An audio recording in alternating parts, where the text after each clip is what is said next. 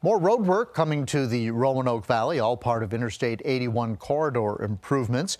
VDOT held a public hearing on a widening project that runs from 581 to the Troutville exit. Crews would add an additional lane in both directions. It also includes replacing 8 bridges, installing sound barriers, and removing an exit ramp.